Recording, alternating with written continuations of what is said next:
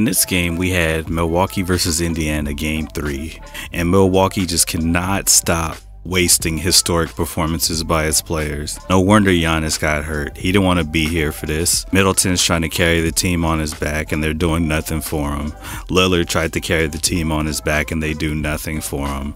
Giannis was doing it earlier. He got tired and he hurt himself. Milwaukee just cannot help it. They really want to waste as much of their star performances as possible. Middleton hit not one, but 2 clutch threes to help the Bucks stay in this game. The second one was a bank that was so cold-blooded they would have been playing that on SportsCenter for about 3 weeks if the Bucks would have won this game. But guess what? They decided that it wasn't important to keep his performance alive, so they were like, nah.